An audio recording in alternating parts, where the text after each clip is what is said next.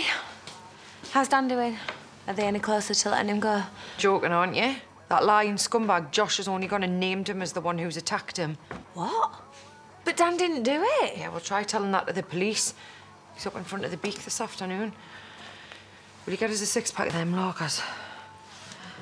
State of my nerves. Wonder I'm not on crack. If Dan is innocent, as you say, they'll soon realise their mistake. Idiot only went and told them that he didn't own a crowbar. What's so bad about that? If you're going to lie, at least hide the evidence. You saw the police found it in 5 seconds. So if he didn't do it, then he was about to. Yeah, but the point is, somebody beat him to it. I think I've got a pretty good idea who it was. I hope you're not looking at me. Oh, no, of course not. Probably got David or Jacob to do it for you. Don't know how you can live with yourself. I need to put an end to this. Where are you going? I can't let Dan go down for something he didn't do. Oh, so you're going to sacrifice yourself? What about David, Jacob?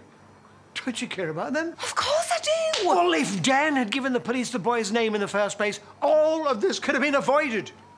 If you ask me, he's got himself to blame.